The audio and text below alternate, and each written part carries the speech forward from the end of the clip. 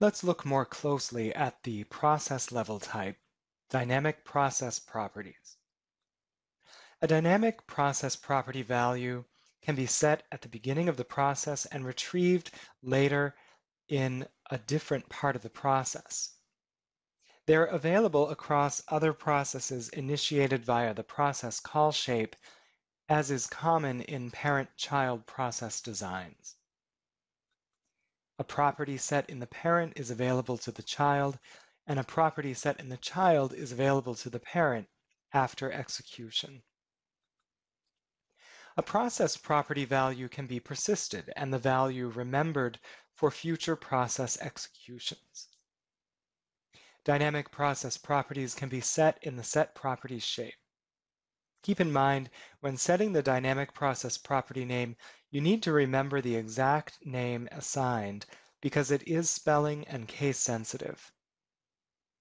You can also set a dynamic process property in a map with the set dynamic process property map function.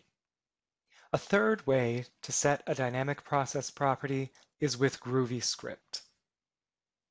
To retrieve a dynamic process property, you can use the parameter type list from most process shapes, or in a map via the getDynamicProcessPropertyMap function. Remember, no matter where you're retrieving the property, be sure to enter it exactly how it was when you created it. You can also retrieve a dynamic process property using GroovyScript. Dynamic process properties can also be persisted.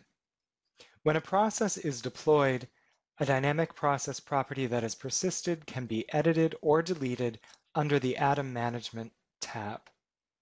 Click the Deployed Processes tab, select the Process blue drop-down arrow containing the persisted process property, and then select Edit Process Properties.